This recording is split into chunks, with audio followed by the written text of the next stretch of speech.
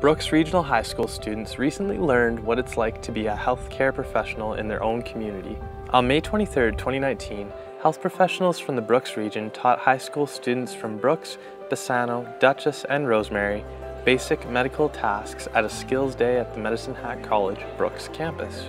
The interactive day offered students a hands-on opportunity to engage in common healthcare activities with the intent of showing youth what careers are available and encouraging them to consider working in rural healthcare.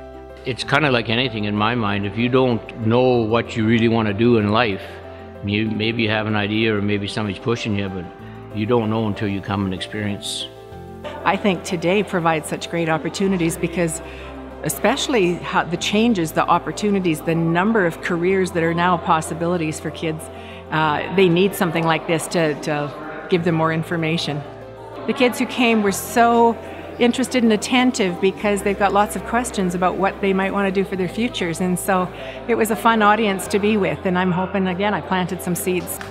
Everybody that was here that I heard speak at the luncheon and talked on the side, I mean, they're all passionate about their jobs. And if those people can instill that into the students and see what kind of a profession you can have and make it rewarding, to me that's what it's all about. The people here are amazing, friendly people. They were really kind, they demonstrated things greatly.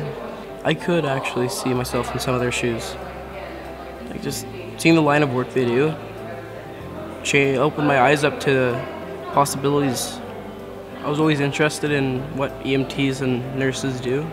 I'm thinking about nursing, but I don't know all that it's about, and I want to learn more. Doing the IV was really cool because I've only seen them done before, but I've never known how to do it. I know a lot of people in the community, and it'd be cool to help people that have helped me when I was younger. I want to be like a nurse after high school, so this was like kind of like eye-opening, like some of the things that we'll be doing in programs.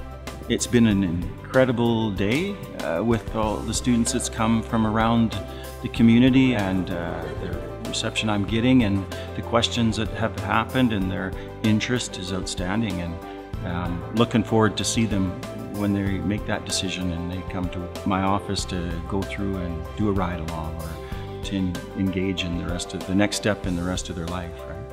I think the most important things that kids should take away from today are just the wealth of opportunities they have in front of them, and that they should be hopefully looking for things that just really spark their passion and their interest.